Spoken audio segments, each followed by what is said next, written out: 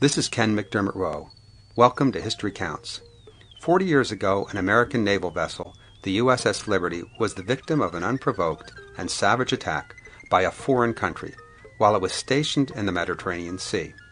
Today's guest, retired naval officer James Ennes, was an eyewitness to the attack.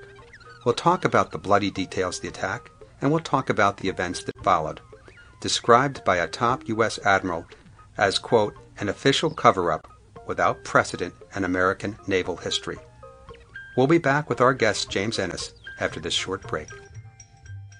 Our guest today is James Ennes, author of Assault on the Liberty, which recounts the devastating attack on the United States Navy ship the Liberty during the Six-Day War. Mr. Ennes, a retired U.S. naval officer, was serving as a lieutenant on the USS Liberty at the time of the attack. He's also one of the creators of the USS Liberty Memorial website, located at ussliberty.org.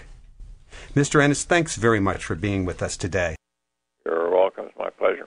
Mr. Ennes, for those who aren't familiar with this attack, if you could put it in some context for us by telling us first when it occurred and where was the Liberty at the time of the attack. This was on June 8, 1967, just a bit over 40 years ago, in the eastern Mediterranean, along the Gaza Strip, which was the border between Israel and Egypt. We were sent out there.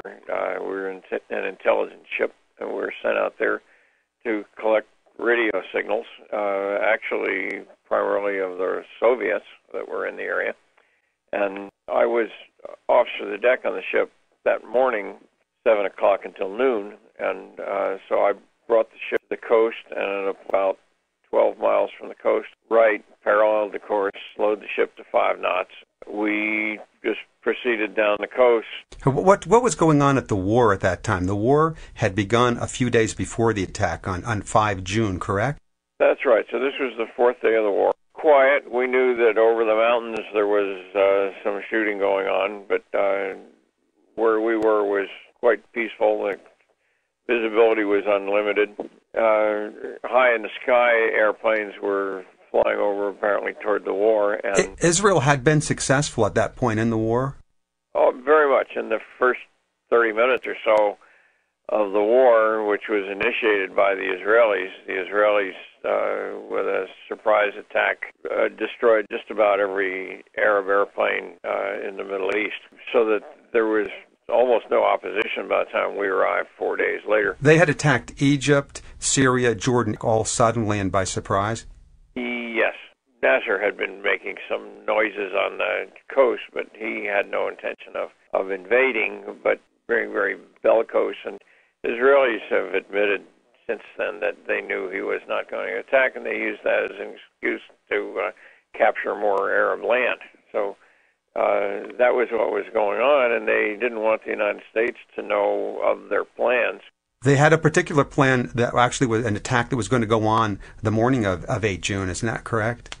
They planned to invade the Golan Heights and capture the Golan from Syria on the 8th of June. And this was not anticipated by the international community? This would have been a surprise? It was feared. I talked to Secretary of State Dean Rusk afterward, and when my book was published, and he told me that they were afraid that Israel was going to do that, and they were trying to persuade them to hold back.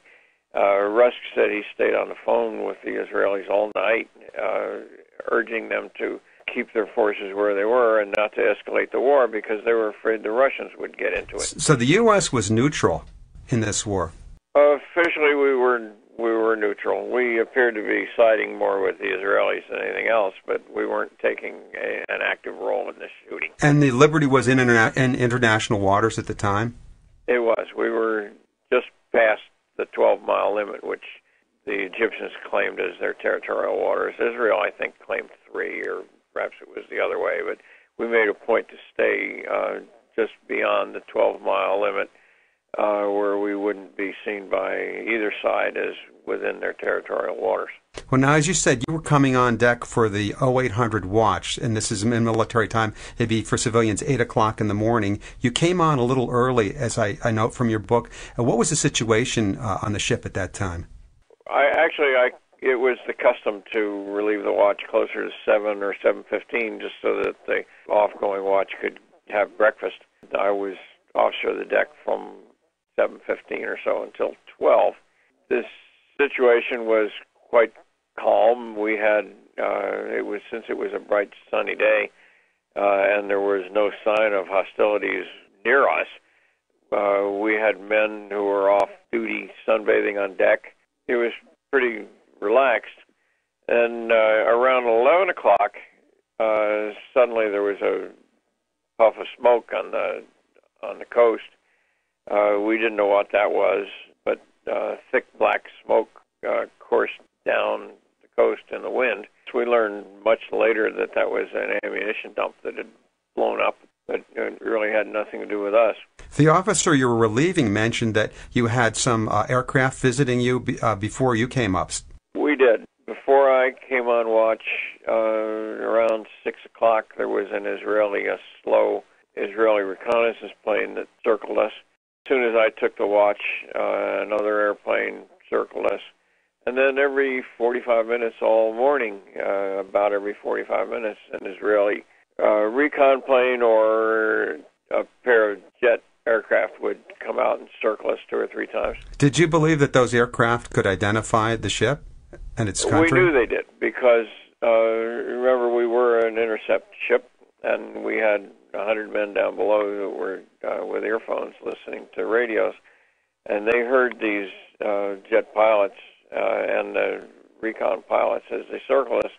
Each time they would radio their headquarters and say, we are circling in a ship with an American flag and men sunbathing on deck. So it was very clear that they knew who we were, and their headquarters knew who we were. In fact, the flag was significant. You caused it to be changed.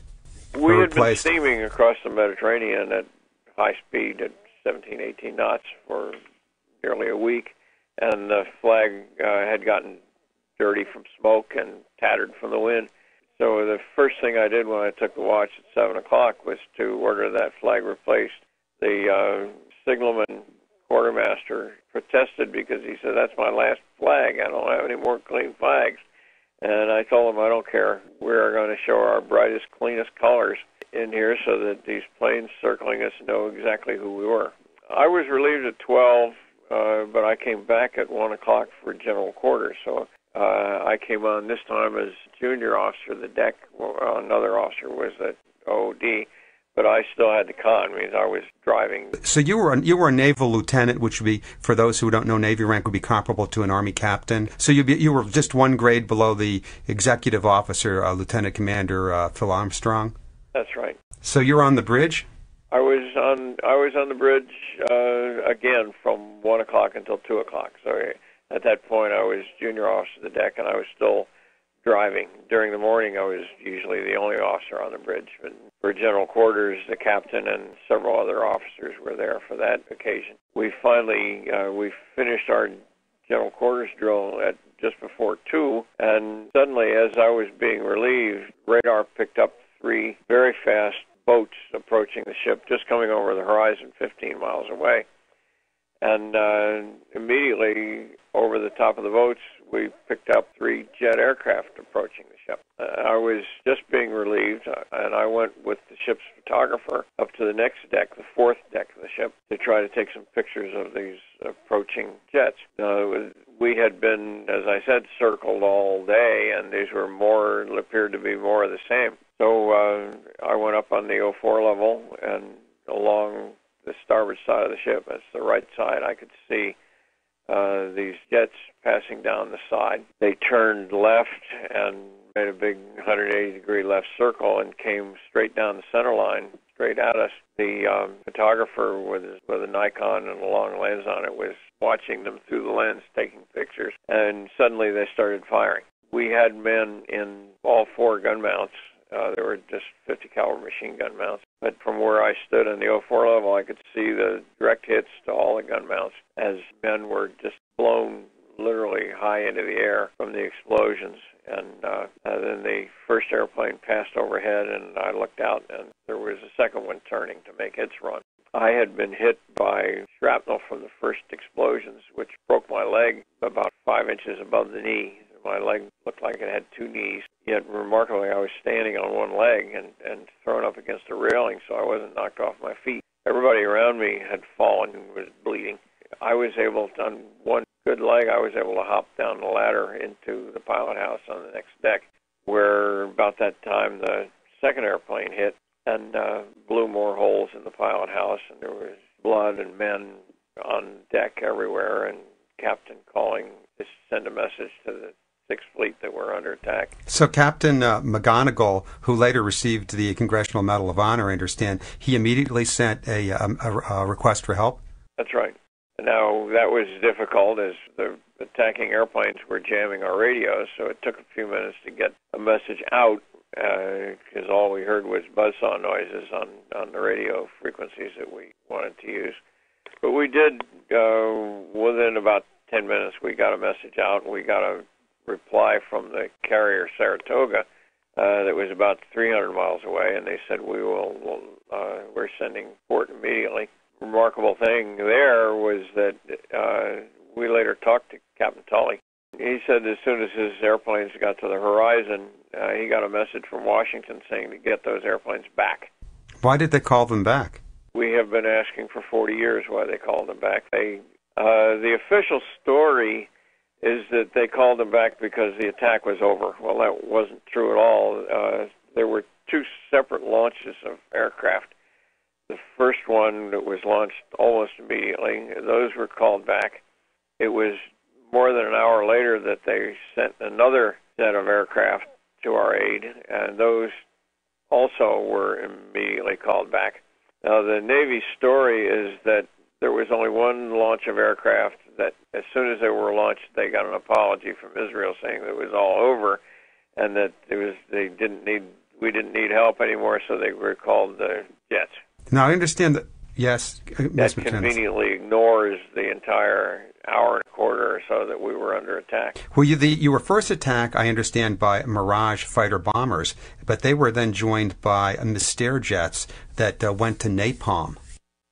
That's right. The Mirages actually exhausted all their ammo and armament, and they left the area and were immediately replaced by Mystères carrying more cannon and napalm, and so they continued the... Isn't it unusual to hit a ship with napalm? I think it is. They may have carried napalm because they used it a lot against the tanks in the desert, but it's probably unusual, but it's also pretty lethal, since they had already punched close to 821 6- and 8-inch holes in the ship with their rockets. The napalm would then slosh into the rocket holes and cause fires inside. It was pretty exciting. Yeah, you say in your book, quote, the entire superstructure of the ship burst into a wall of flames, end quote. That's quite so. And you had quite a few casualties at this point, but this wasn't the end of the attack. You then, 1424, which should be 224 in civilian time, you had a surface attack from boats, right? Well, that was 235, actually, that the torpedo hit, and that was followed immediately. They fired 3 torpedo boats, the ones that we had first seen when we first saw the aircraft. Those arrived at 2:35, fired 5 torpedoes, fortunately missed with 4 of them. One of them blew a 40-foot hole in the side of the ship, killed 25 more men in addition to the 9 who were already dead and dying from the aircraft attack. That flooded the large center compartment of the ship that held our intercept team and very nearly took us down. The ship took on a considerable list from all the water we had. You write they continued to circle the ship after launching the torpedoes? Yeah, and that's where, you get into the deliberateness of the attack. The Israelis' story, which they told the United States, was that at that point, as soon as they launched the torpedo, they saw our American flag, recognized us as an American, and never fired again. And that is total falsehood. They fired the torpedo. 3 boats came within 50 feet of the ship by the stern where our name was marked in large English letters, hovered around there for a few minutes, and then they circled us on and off for the next 40 minutes, firing at anything that moved. They fired on stretcher bearers on the main deck and bridge personnel. By this time, we had an oversized American flag. The one that I had hauled up had been shot down and was immediately replaced with the holiday colors, which were about 8 by 12 feet. So that flag was clearly shown, and our name in English. I mean, consider the difference between an Arab warship and an American Navy ship. We have our name in English on the stern and 10-foot high letters GTR 5 on the bow. They claimed they thought we were the Egyptian horse carrier El Quasar, which was waiting to be scrapped, port at Alexandria. They claim that they mistook the Liberty for an Egyptian ship that was being scrapped? Yes. The El Quasar was a horse carrier for the Egyptian cavalry. It was 265 feet long compared to our 450 feet or 540 feet. It looks nothing whatsoever like us, and they certainly knew that it was in port being scrapped. But when we didn't sink as we were supposed to, they needed an excuse, so they said that they thought we were the El Quasar. You also lowered life rafts in anticipation of a need to abandon ship. What happened then? We launched life rafts at 3:15. They immediately came closer, machine gunned the life rafts in the water, took one of them aboard, and left for a few minutes with that because we were being promised that Sixth Fleet aircraft were on the way, and they were obviously afraid that they would be counter the jets from the Sixth Fleet, so they left. At that point, they started sending, "We're so sorry, we thought it was an Egyptian ship. We apologize for the mistake" messages. How many casualties did the Liberty suffer? 34 dead and 174 wounded. That number varies because there have been men within the last couple of years who have gotten Purple Hearts for wounds that weren't recognized for Purple Hearts at the time. But there's 174 wounded and 34 dead. So as I understand it, that's about 2/3 of the whole crew was either dead or wounded? Yeah, we had 297 men total. Did you know they were Israelis by the end of the attack? Most of us didn't. The airplanes that attacked us were not marked, and that's another indication that it was a deliberate attack. And nobody saw markings on the attacking aircraft. The attacking motor torpedo boats apparently had a small Star of David flying, but that was not seen by very many people, if any. Little was known about who was attacking us until we heard it on the radio picked up a broadcast from the BBC. But the Pentagon and the Johnson administration accepted the Israeli apology and their explanation that it was not on purpose? They accepted the apology. They declined to accept the explanation. Dean Rusk himself, as Secretary of State, has said many times that they accepted the apology for diplomatic reasons.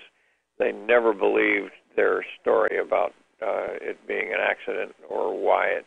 Nonetheless, there was a court of inquiry that was held immediately afterward. Did it result in a finding that Israel was culpable? Or did it address that? The court of inquiry was told what to find. They concluded that the attack was deliberate and that Israel knew they were attacking an American ship. That was not the finding that they published because they were ordered by the White House to publish a false report. There is now online in my website and elsewhere a sworn statement by the legal counsel to the court who says they lied. They published a false report, and even that report was changed in Washington. The members of the court signed it and sent it to Washington, where pages were removed and other pages were rewritten. There was an independent commission that studied the Liberty, headed by the former chairman of the Joint Chiefs of Staff, Admiral Thomas Moore, in 2003, and he said, quote, there has been an official cover-up without precedent in American naval history, end quote. That's right. He published that report, which contradicts the official report and concludes that it was a deliberate attack. Have any surviving members of the crew ever had the opportunity to testify about the attack before a congressional committee? No. We have been asking for 40 years for an opportunity to testify. In fact, that's one of the ironies of this thing. There's a bankruptcy magistrate in Florida who spends his time trying to disprove the story of the Liberty. He's written a book in which he claims that there have been 11 or 12 official government investigations, 5 congressional investigations, that they have all proven and concluded that the attack was a tragic accident. And that is a tragic lie. There has never been a government investigation that concluded that the attack was an accident, as the Israelis claim. Would you, at that slight date, 40 years after the attack, would you like to see a congressional investigation? We still ask for that. Nobody will give us that. We thought when the attack first occurred that the lies that were obviously being told by the Israeli government would be corrected when we had a chance to testify. But we were never allowed to testify. We were not allowed to tell our stories even to the Navy Court of Inquiry. And after that, no member of Congress ever held hearings. Our story was never legally, officially told anywhere in government. Can I ask you one last question? And that I take that from an excerpt from the commission headed by Admiral Thomas Moore, 2003. He said, quote, "A danger to our national security exists whenever our elected officials are willing to subordinate American interest to those of any foreign nation," end quote. Could you give me your thoughts on that? Oh, that's absolutely the case. In a situation like this, here you have a small foreign power that deliberately attacked an American ship, killed 34 men, and Congress won't even talk to those 34 men. They take at face value the excuse by the attackers and don't even listen to or allow the victims to tell the truth about what happened. The only way we have ever had a chance to tell the story is in places like this radio show and an occasional book or letter to the editor. The people who attacked us are much better financed and more numerous, and every time we tell a story, the bad guys are out there calling us liars. We can prove everything we say, and Congress won't listen to us. We don't have an opportunity to tell our story very much. Well, thanks very much for being with us today, Mr. Ennes, to tell the story. This is Ken McDermott Rowe, and I've been talking to Mr. James Ennes about the Israeli attack on the USS Liberty during the Six-Day War. I'll be back in a moment with some final thoughts. Why would Israel have launched such a brutal and unprovoked attack on the USS Liberty? The United States had always been friendly to Israel and was a neutral in 1967's Six-Day War. Furthermore, the Liberty was steaming in international waters. The actual reasons for Israel's attack on the Liberty remain secret.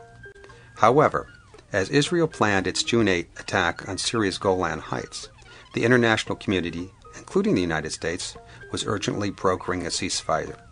Mr. Ennes writes, quote, "With the war virtually over and the world crying for peace, could Israel put troops in Syria without being seen as an aggressor? Not with USS Liberty so close to shore and presumably listening," end quote. Mr. Ennes observes that it was a remarkable coincidence that Israel postponed its planned attack into Syria one day, while in a coordinated air and sea attack, it removed the USS Liberty from the picture. Please visit us at historycounts.org, where you can listen for free to an archive of this program and others. Until next time, this is Ken McDermott Rowe for History Counts.